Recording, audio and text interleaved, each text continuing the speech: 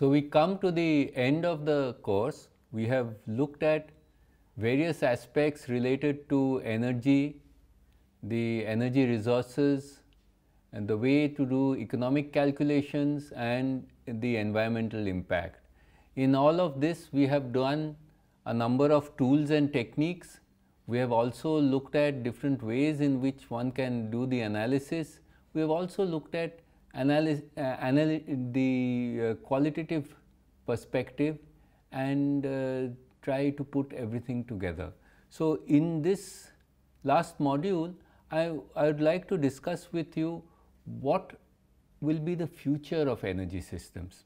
So, as we have seen in the past, there have been many changes in the energy systems, and we talk in terms of the transitions that have been made in the energy systems.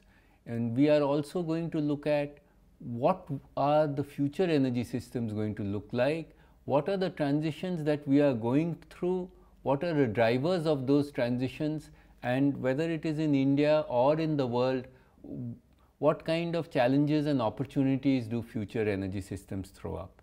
So, just before we look at the future, let us look at some things from the past. Let us look at what do we mean by a transition. Now, as we know, an energy system transition often involves not just the transition in the technology, but it also has impacts in the society at large.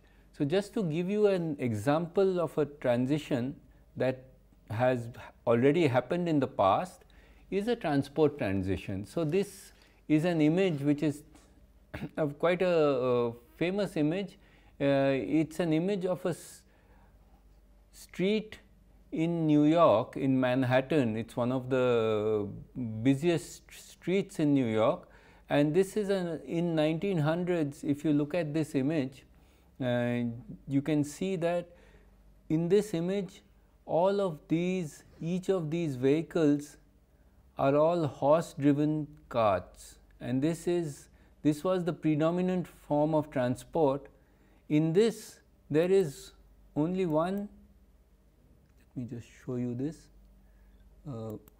there is only one IC engine. This is the petrol driven car. There is one car in all of this, and the rest of it is all horse driven, and this is just April 1900. The same street in Manhattan 10 years later, a little more than that, 1913 March, and you can see over here all of these are, most of them are Ford T's. These are the IC engine driven petrol driven cars, and on one corner you can see there is one horse driven cart in this. So, you can see a transition where a rapid transition has happened over a period of a decade.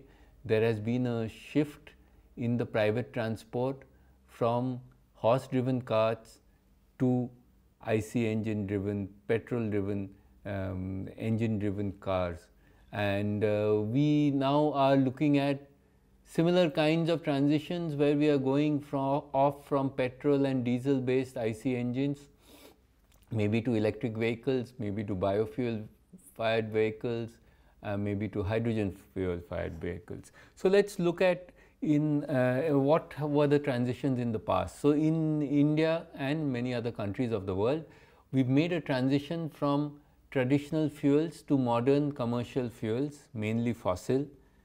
We have also had significant investment in large centralized energy supply and distribution infrastructure and centralized interconnected electricity grid, which is there now. It connects all parts of our country, and every single village is now connected to that grid. We have a large hydro and coal based thermal power plants, and the focus had always been on supply growth. Most of this growth happened through public sector and government investments. What are now the drivers for the energy transitions going into the future? The first most important driver is the challenge of climate change, where we are trying to now maintain the global temperature rise less than 2 degrees or preferably less than 1.5 degrees. All countries have made commitments in Paris, and then there is a global move away from fossil fuels. Today,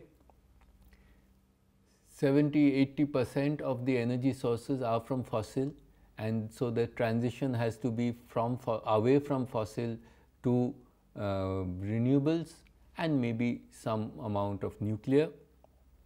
We've also seen one of the biggest drivers has been there have been significant drops in the prices of solar PV and wind.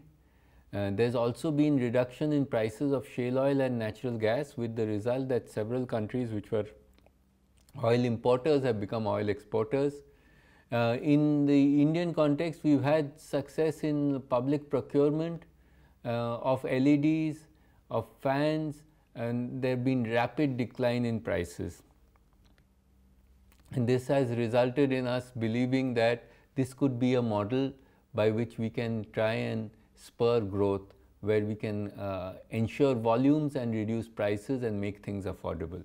And there is also a big disruptive change in terms of Internet of Things, where there are technology developments where we can have intelligent sensors and control at relatively low costs, and this can result in actually having a large number of distributed systems which are controlled, managed, monitored. And so these are essentially the drivers for the energy transitions going into the future. We should remember that the energy sector, if we want to make changes in the sector, we will be changing lifestyles, we'll be changing businesses. Some businesses there'll be disruptions. Some of the existing businesses will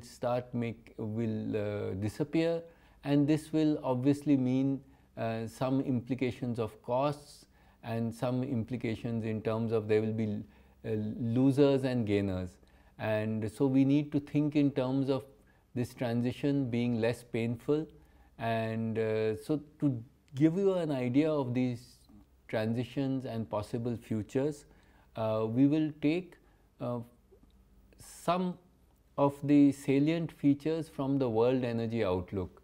The World Energy Outlook is produced by the International Energy Agency every year, and I am going to show you some slides from the IEA's World Energy Outlook 2019. So the first slide that you can see here shows the change in energy demand. Now these are based on the IEA's projections, the change in energy demand and average annual GDP growth rate by region. There are two scenarios. There is a stated policy scenario, which means that we start with whatever are the existing policies that the countries and the regions have stated, and then there is another scenario which is an aggressive scenario, which is a sustainable policies scenario. So in the stated policies scenario, based on the existing policies of the different countries, if we look at the change in energy demand over the time period 2018 to 2040, this is a report in 2019, so 2018 is the base year, and we are looking forward to about a couple of decades further, which is 2040. And we can see very clearly in this there is coal, oil, gas and low carbon sources, and you can see that there is a reduction in the coal and oil in almost in the European Union and in the United States and in Japan. However, in most of the developing countries, including India, Africa, Middle East, Southeast Asia, these are going to increase. The overall MTOE, you can see that in the world, the growth is propelled by the additional demand required by China, India, Africa, and some amount from Southeast Asia and Middle East. These countries, the US and European Union, have sort of plateaued, and their growth is going to, they will not contribute to increases. However, their existing base, they start off from a very high base. And we also, if you look at the growth rates, in this case, this report uses a growth rate slightly higher than 5%, 6% growth rate for India, and slightly lower growth rate for China, Africa, and you can see there are positive growth rates for Japan, US and EU, but their energy requirement in most of these cases have declined significantly. In the Indian context, there is a significant projected increase, and the economic growth in the developing economies, if you see the growth rates are much faster, higher than the growth rates of the developed countries, and this will result in an increase in the overall energy requirement of the world. And so clearly the centers of demand have shifted, and the growth is all in the developing countries, and the focus then is on how the developing countries will make the transition, make the growth and provide the energy services that we need for development, yet try to do this sustainably, and that is a big challenge. So if we look at it, the IEA basically says there are no single or simple solutions to reach the sustainable energy goals. We start with first that if you look at the current trend in terms of the emissions from 2010 to 2018 and you project that into the future, this is the trajectory that we have. If you see, this is the growth trajectory of the CO2 emissions.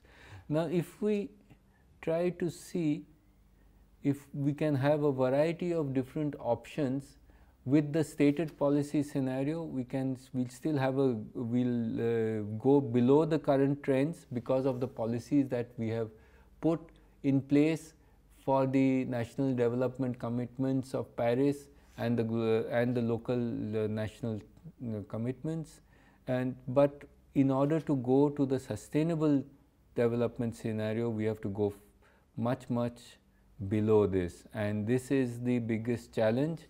If we look at it, these are some of the possibilities. We can do this through a combination of energy efficiency, renewables, and then fuel switches and carbon capture and utilization. So this is on an overall macro scale, and you can see this is the kind of pathway which is required. This is the projected current trend. If the policies that we have put in place work, then we can go down by so much. Even then the CO2 emissions would increase, but if you want to really make it sustainable, we have to go for aggressive efficiency, renewables and fuel switch and CCS. If you look at this is now broken down into different subcomponents, and the IEA report gives details about how these could be achieved. So there are a host of different policies and technologies that can be adopted in every sector to keep the climate targets within reach and to look at a 1.5 degrees stabilization. And so this is sort of a time frame till 2050 where these options can help us reach sustainable energy goals. And this is not going to be just renewables or just efficiency, it's a whole combination of different things.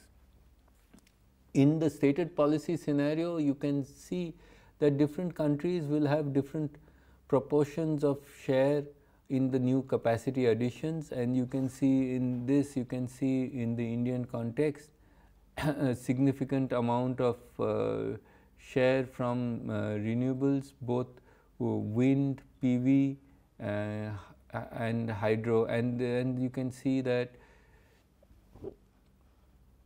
the largest chunk, more than 60 to 70% of the new additions will all be renewables.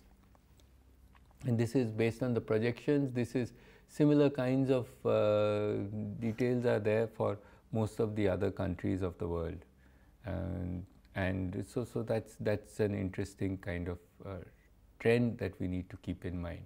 The other issue which is there is that what is the carbon dioxide intensity of the electricity generation, and if you look at India, we are one of the relatively higher CO2 per kilowatt hour, and we can see that over time we expect that to be going down. In the stated policy scenario, it can go down by about a factor of 2, so we can go down to about 400, and in the sustainable development scenario we can see that we have to go down even more and less than 200, and so based on this, this also shows us the dimensions and the total amount of emissions which are there in each of these countries.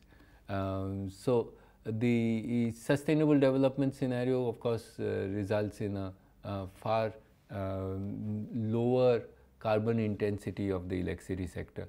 Now that will also affect the transition which we talked of. If we are going to move from IC engines to electric vehicles, the CO2 savings will depend on what is the carbon intensity of the electricity sector.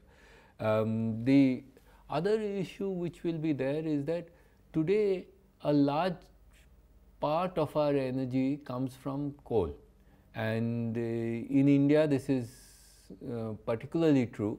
So what would happen is that we are trying to see the reducing CO2 emissions from the existing coal fired capacity, and you can see that in the stated policy scenario this is the amount of reduction which will be there, and then in the sustainable development scenario which would be, it would be even higher. So some of this would be where you would retire the existing plants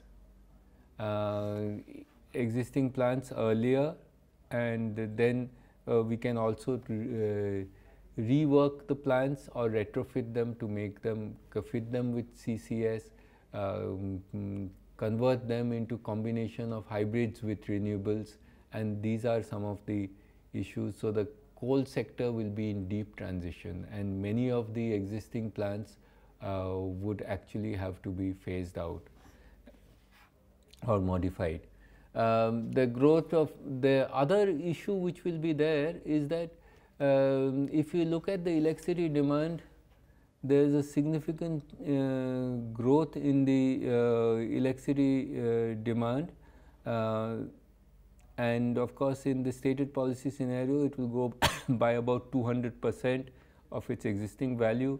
In the sustainable development scenario, because of efficiency, this is going to be lower, but even then there is a reasonable amount of growth. There will be, because we are having a higher share of renewables, there will be a need for flexibility in the system, and that flexibility of the system will mean that because we will have variable renewables in our supply, we should be able to quickly ramp up, ramp down, shut down certain plants and be able to adjust. And this flexibility would mean that we would need to invest in either demand side management or storage, and that might add also to the costs. Now let's look at the electric vehicles, and let's look at the comparison of electric vehicles with the IC engine vehicles. So if we look at this, you can see that these red dots are the current emissions of IC engine vehicles in different countries, and you can see the Indian IC engine vehicle per kilometer roughly about 150 grams of CO2 per kilometer. And with the improvements in the IC engine vehicles, this is where that can go. In the case of electric vehicles, currently, depending on the electricity mix of the grid, the CO2 emissions are actually slightly higher than the IC engine vehicles, and that's an interesting kind of point to think about. Of course, when we talk of shifting from IC engines to electric vehicles, this will definitely reduce the local emissions, but on the global emissions, the reduction or non-reduction depends on the intensity, electric intensity of the the carbon intensity of the electricity mix. And since the Indian electricity sector is predominantly based on coal, this results in this factor. In the future, of course, depending on how the mix changes, it can actually go in the sustainable development scenario, it would be much lower than this, but this transition comparison between IC engine and electric vehicle depends very significantly on the electricity mix, and need not necessarily, this transition need not necessarily increase, result in a reduction in the CO2 emissions. So that's a point to be noted, that today if we look at this, it might actually result in a slight increase in the CO2 emissions. But with the grid becoming more renewable, in future that would not be an issue. In the stated policy scenario for different countries, you can see in 2018, this is the overall, in the total primary energy demand, we see that in India about a little less than 20% is from renewables. This includes large hydro. In 2040, that could be more than 40% of the total. Of course, this is one particular scenario which has been developed by the IEA. There could be other scenarios. You can even think in terms of a 100% renewable scenario. Now, one of the issues in this is that in the grid, when we look at the grid over a period of time, what would happen is the CO2 intensity of the grid would keep changing, and that will depend on essentially if we have a large amount of renewables, as is projected to happen in the future with solar PV, during the sunshine hours, the CO2 intensity of the grid would be actually quite low. And you can see the different kinds of shapes of the grid for India and Europe, the CO2 intensity versus time. So depending on at what time you are looking at, the CO2 intensity would be different. Let me illustrate this issue of what happens when we have a high renewable penetration in the electricity sector. So we start with the projections from NITI Aayog as part of its energy plan. You can see that there is a projection for 2040, business as usual scenario and ambitious scenario with a significant amount of renewables. So what we did was we made a simple aggregate model where we looked at a base year, the year for which we have all the data, where we had the load profiles. We also had data on the wind variability, the wind at different times of the different hours of the day on different seasons, and similarly solar insolation. We also had existing installed capacities by different categories: coal, hydro and solar, wind. And then using this, we then projected for a target year with some growth rate, took the load profile and projected it, demand growth rates, solar and wind capacity growth rates, hydro and nuclear installed capacity growth rates, and variability in the demand. With all of this, we then and the kind of constraints which are there, we obtained the future demand for different days by hours, daily, monthly and seasonal, and then we tried to allocate based on the capacity, based on thermal, hydro and renewables, tried to fill the load curve so that the hydro actually met all the sudden requirements, all the ramping as far as possible. Whenever we need fast ramping up or down, that would be allocated hydro for those parts. And then we, based on this, we found out after removing hydro and solar and wind, what is the residual load curve which has to be met by the thermal generators. Then we saw what is the ramp rate and is it possible for the thermal generators to be able to meet those ramp rates. We then calculated the cost of electricity, the PLF, the ramp rates, emissions, and then we also found out the necessity of storage. So we'll just illustrate this in terms of we projected from the existing curve the demand curve for the country as a whole in January 2040. This is for a typical day, and we have it hour by hour. Based on this, then we looked at this is what hydro could do, and then there was we subtracted the PV and the wind, and then we got the residual.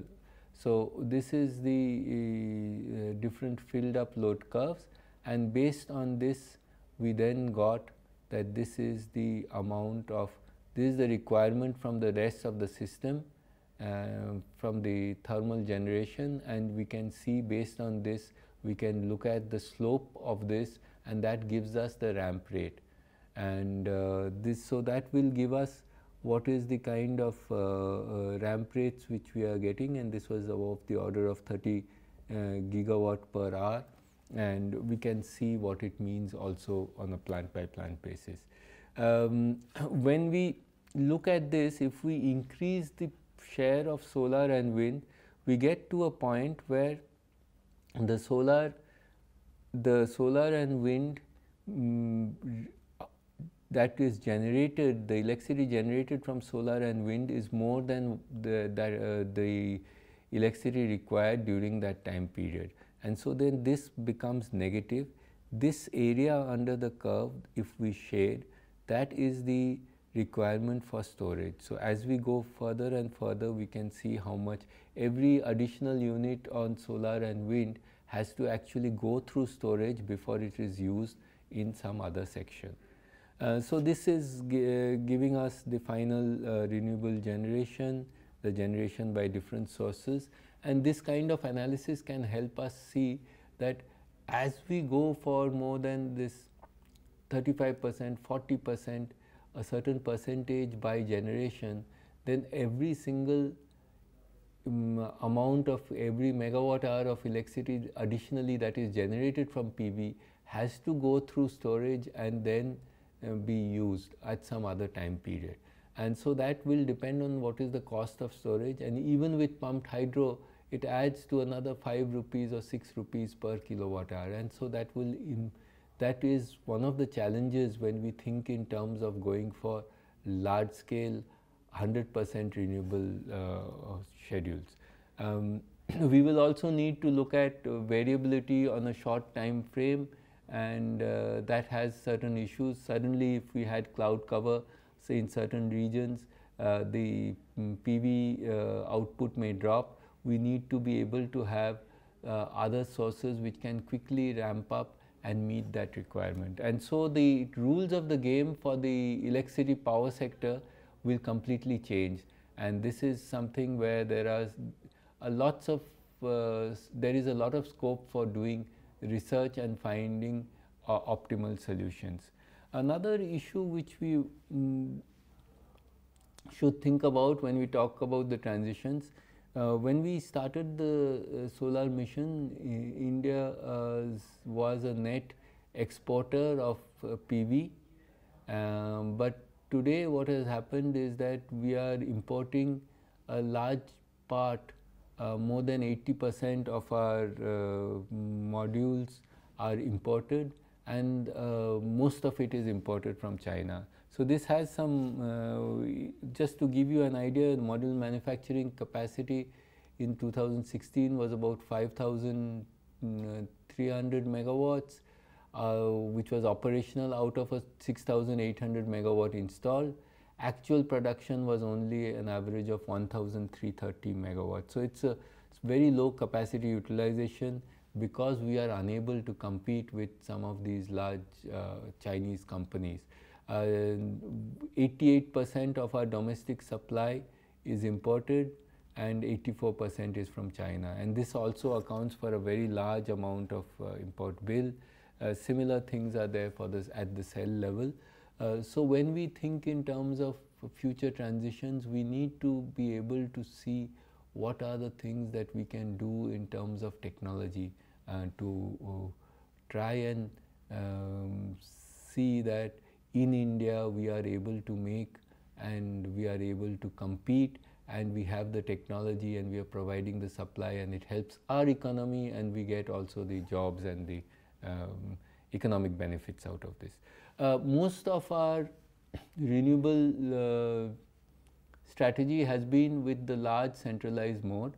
It is possible, of course, to think in terms of small decentralized energy, and one of the things which can be done is we can think of each house as a prosumer where it generates its own energy and maybe supplies additional energy back to the grid.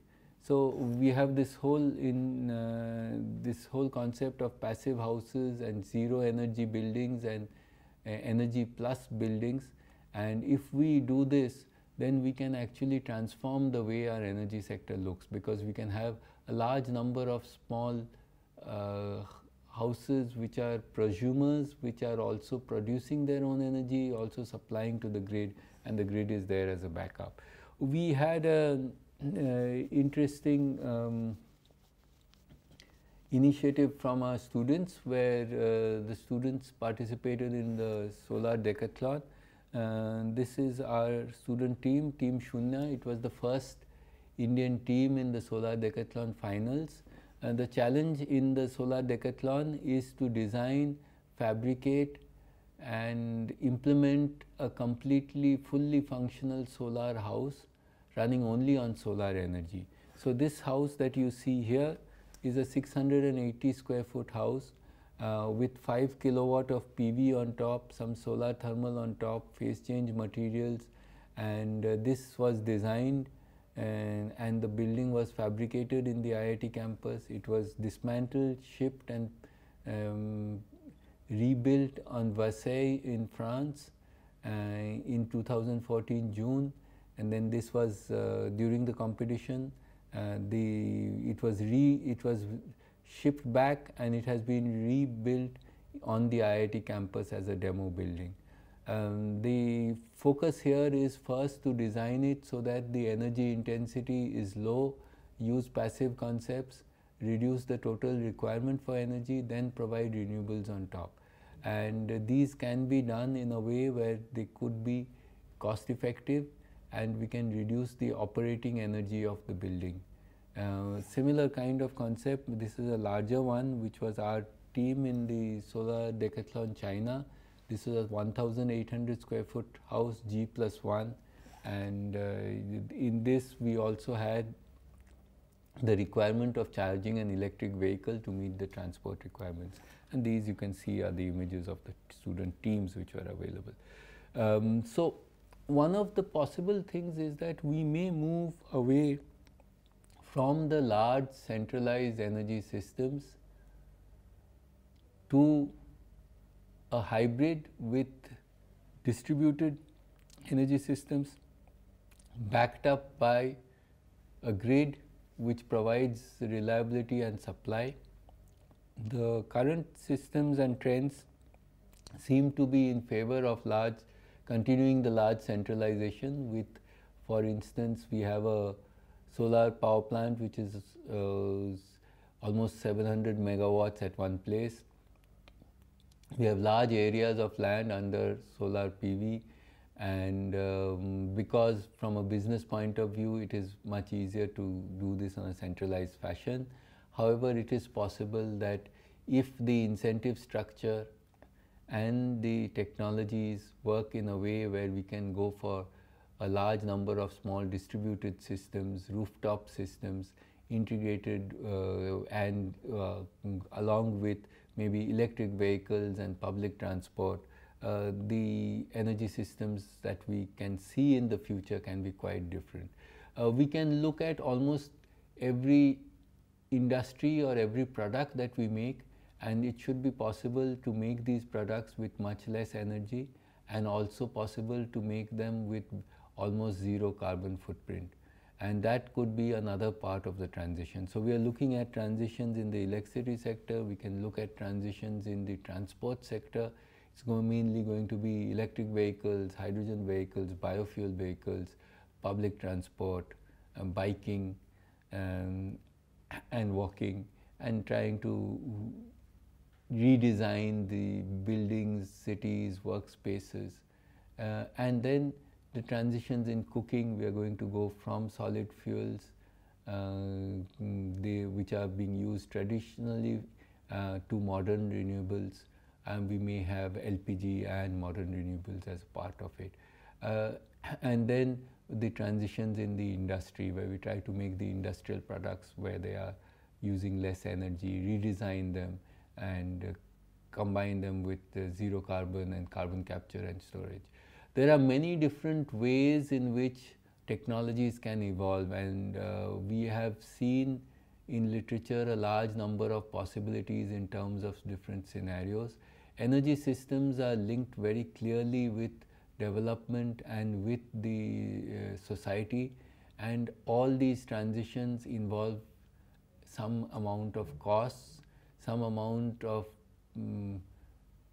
penalties and problems for individuals, and the winners and losers may also be different.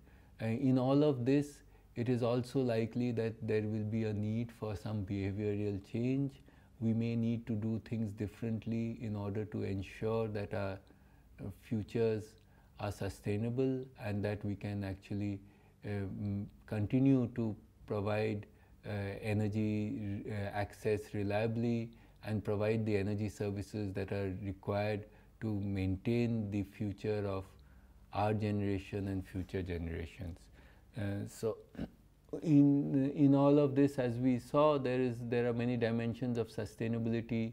There's the issue of centralized versus decentralized. We know that energy transitions are imminent. We need to assess the impacts of these transitions in terms of equity, that means equality, inequality, income, quality of life, and all of this gives opportunities for technology development, R&D, jobs, alternate strategies, innovation. And as we saw, this is a socio-technical problem. The stranded assets which are there, for instance, coal-based power plants, may cause regional imbalances, may result in jobs lost, and we need to work this out and work out solutions that make these transitions manageable, and also ensure that we are able to go through in terms of looking at not going beyond the climate change tipping point. So with this, we come to the close of this course. Please feel free to look at all the references, and if you have any queries, please do post them on the forum. And we hope that you've enjoyed and learned about the tools and techniques needed to analyze energy systems, and we hope that you'll be using these in your professional career and in terms of looking at different policies and different energy systems and development of energy systems. Thank you.